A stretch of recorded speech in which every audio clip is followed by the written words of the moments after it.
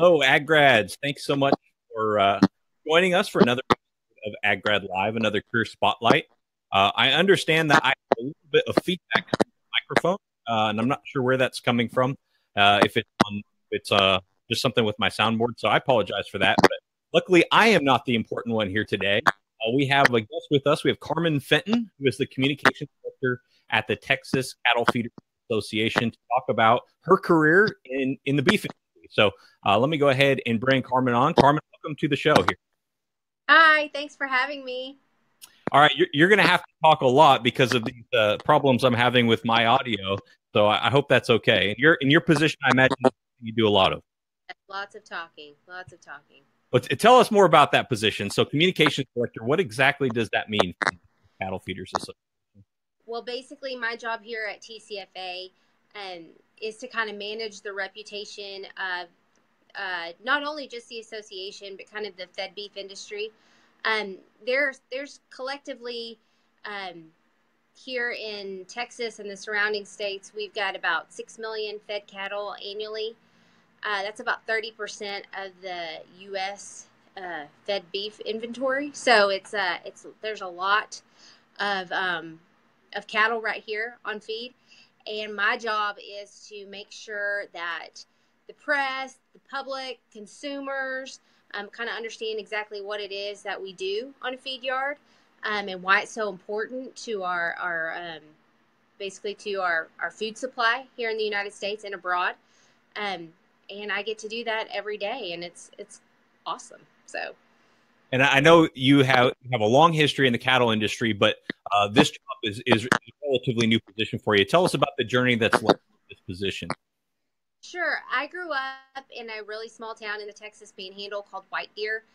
My family operates a small cow-calf operation. It goes all the way back, I guess, to my great-grandparents. They kind of settled up here, ran cows, and now to this day, my brother and my dad and I, we partner in our own small operation, nothing huge. But I was kind of raised in that industry, and went to Texas Tech, was an AgCom grade or AgCom major.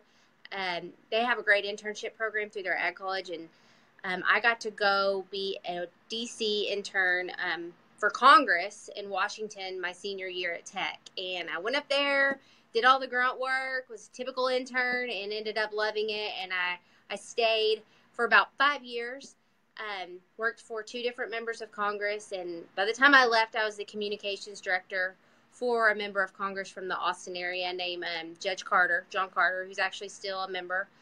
And then I left there and went and worked for the Texas and Southwestern Cattle Raisers Association, which is kind of the cow-calf aspect of the beef industry. Was there in their Austin office for about 6 years. Had a few kids, decided I was going to come home to the Panhandle, moved back to Amarillo. My husband is an attorney here in town, and we kind of settled in, and eventually I made my way to the TCFA where I'm at now, and it's kind of growing up, I kind of always wanted to work here. It's kind of for me, it's been kind of the dream job to land as a communications director at the Cattle Feeders Association, which if you're from this area, it's kind of an iconic association locally. I mean, we definitely do a lot statewide and throughout our 3-state region, but if you drive down I-40 in Amarillo, you see the TCFA building, especially during Christmas. We've got, Santa up there with his sleigh being pulled by cows. I mean, it's just a place that you always went. So I came here in March and been here for almost a year. So, well, I guess a few months shy of a year. I'm trying to do the math in my head. But and I'm so glad to be here and working for these awesome members who, take great pride in producing a sustainable product that people enjoy, which is beef. So anyway. Yeah, I started my career in Amarillo, and I can remember the building very well, exactly where you were. Now, your members, then, these are cattle feedlots or cattle feeders, so it's mainly people who own feed yards, is that right? Yes, a lot of our membership are their feed yard managers, feed yard owners, and also what we call feeders, which are folks that feed their cattle in a feed yard. So they may not necessarily own a feed yard, We have that's the majority of our membership. We do have some allied industry folks, some business folks that may have an interest in the cattle business or business that are what we call industry associate members. But mostly it is physical producers, folks that are working every day to produce beef. I think I think I mentioned this already, but it's about 6 million head of cattle that we kind of oversee as the associate, or that we serve, I guess is a better way to put that, as the association. So yeah, and they are the backbone of the beef industry. I tell you, I mean, these guys are what consistently provide us with a safe and affordable and healthy food supply. It's pretty awesome to actually get to work with them every day. It's quite honorable what they do, I guess. Yeah. In your position as communications director, I think there's probably a lot of young people who would love to someday be in that role. What can you point to in your background that really set you up to get that job and to be successful in that role? Well, my dream, I had two dreams as a kid. I wanted to either be a meteorologist or I wanted to be a communications director in agriculture. So I feel like both of those professions would have eventually brought me to Amarillo, which is like weather mecca, and it's also cattle feeding mecca. So, definitely being raised in the ag industry, specifically the beef industry, I think probably contributed to that. But really, I tell you, it was that time in Washington as a press secretary, communications director, that I really kind of figured out that this is what I was going to do for the rest of my life. It's what I enjoyed doing. I loved, taking an issue and learning about it enough where I could communicate it properly and in a way that normal people can understand.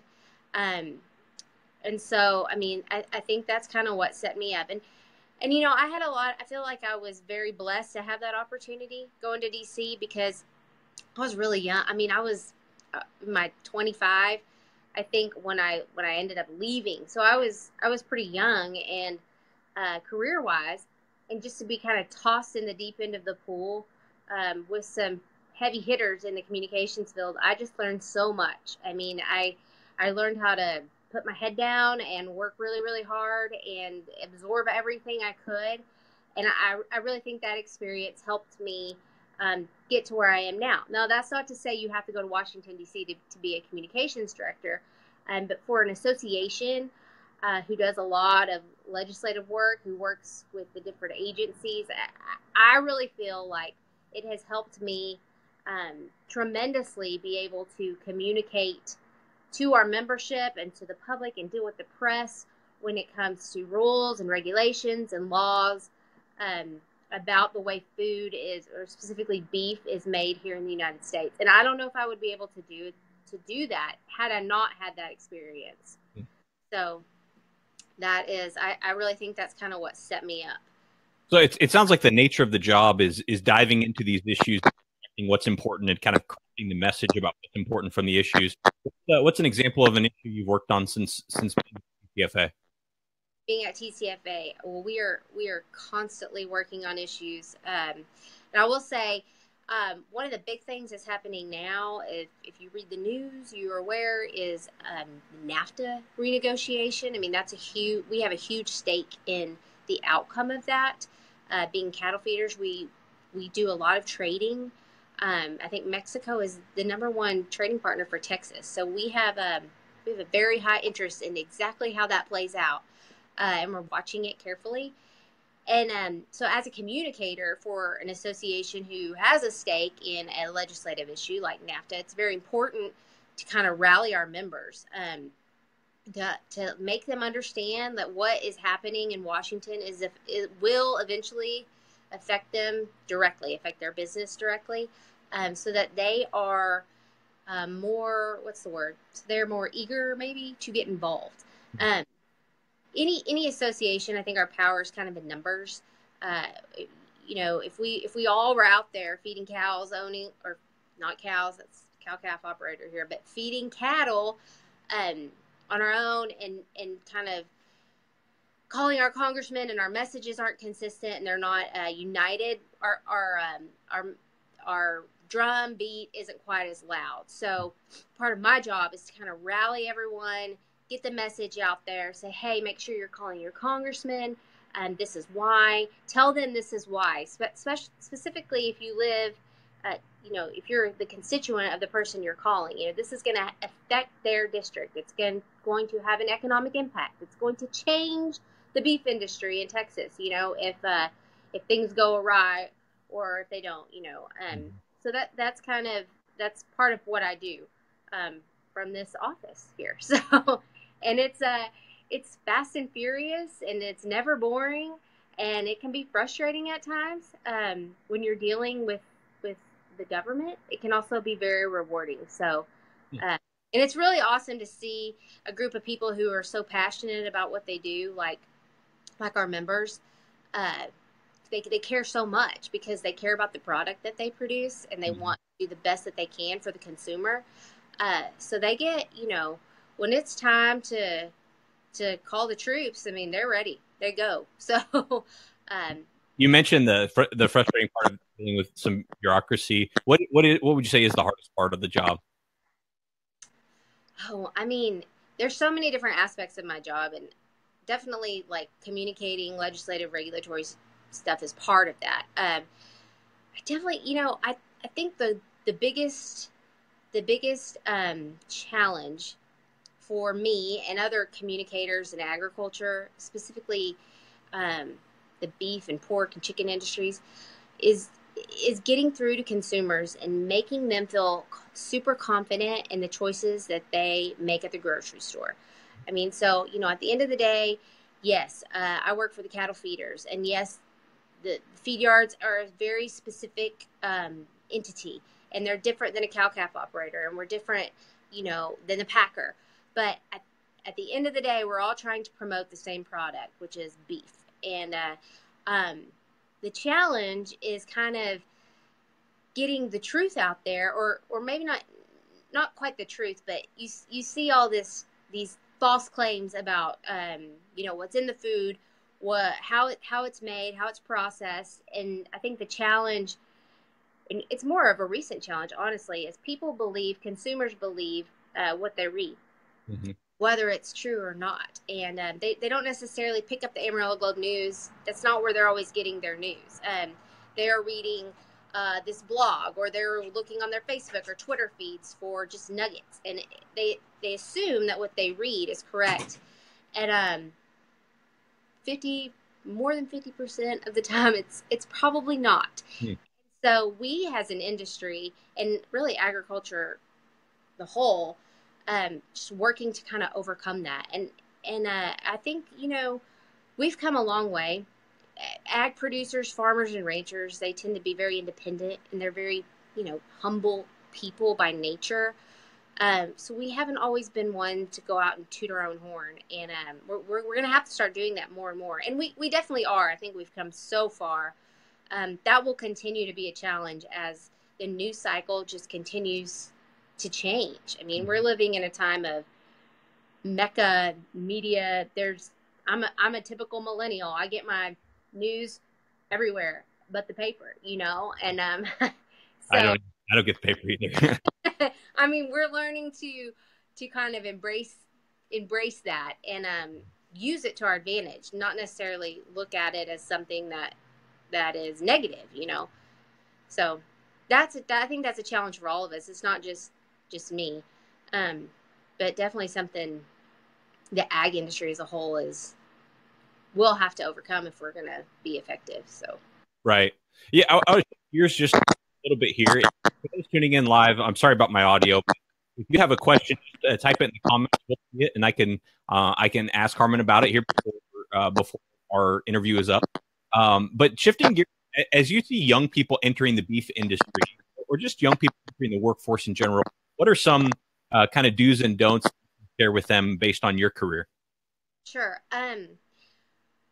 So being a communications manager or director, I actually just went through the process of hiring a number 2, which I have not done that before. And I learned a lot through that. It just just interviewing different people.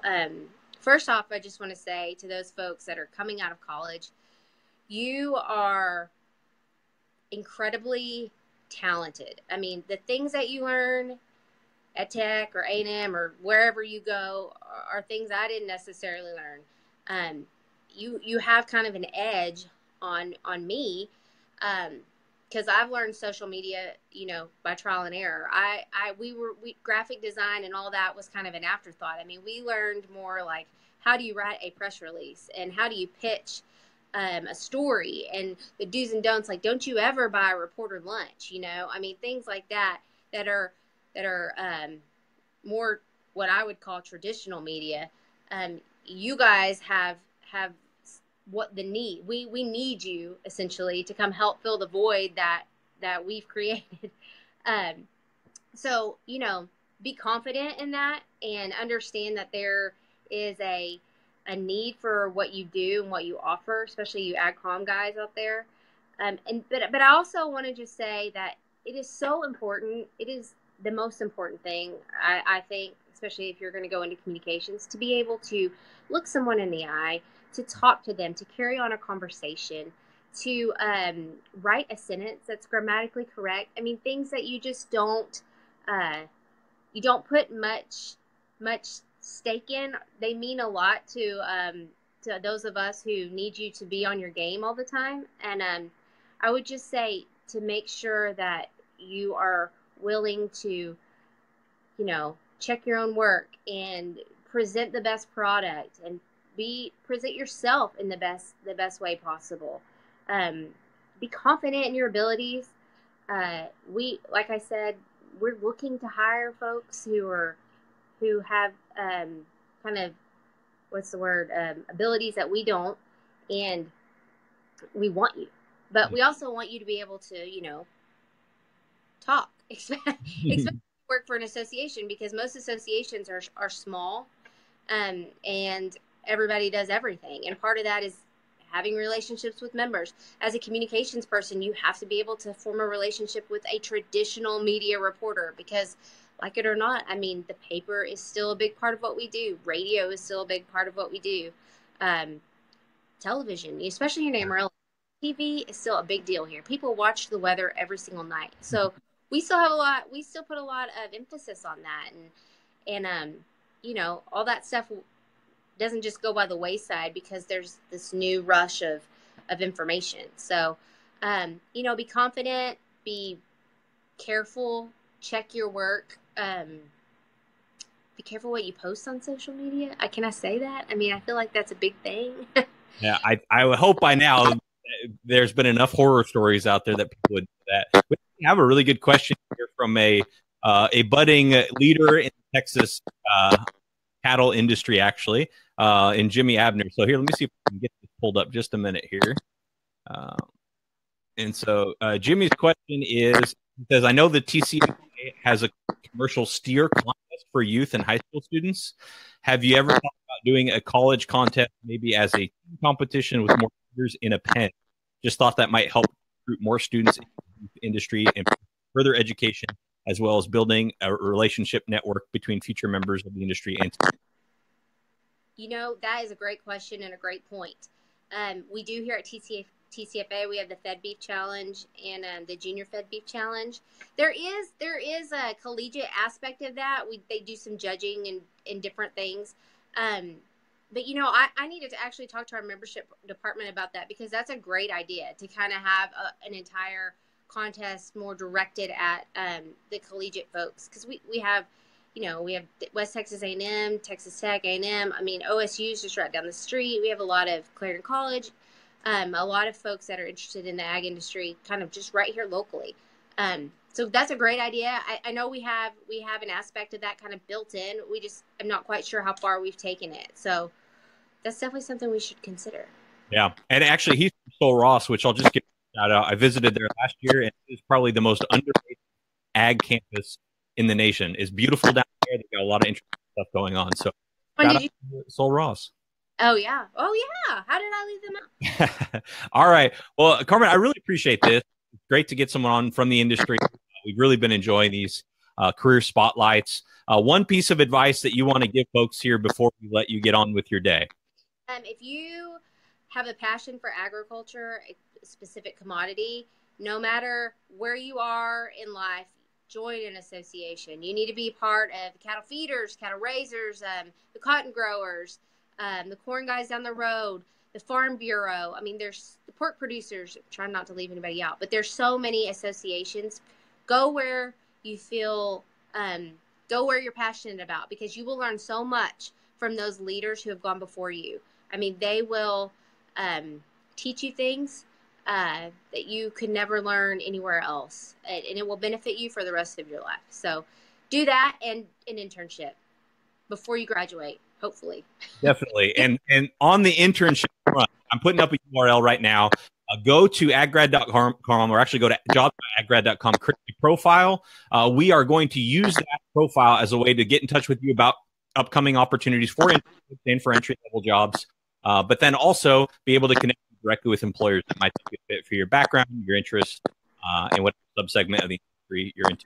Well, Carmen, thank you so very much for being on the show. I really appreciate this. If people want to reach back out to you, how can they do that? They can reach me at TCFA. It's just Carmen, CARMEN, at TCFA.org. And you guys also follow Texas Cattle Feeders on Facebook and Twitter and Instagram. All right. I'm trying to do this on the fly here. I've got your email up on the screen, as well as follow TCFA across platforms. Thanks for those of you who joined, and thank you very much, Carmen, for being on the show. Thank you. All right.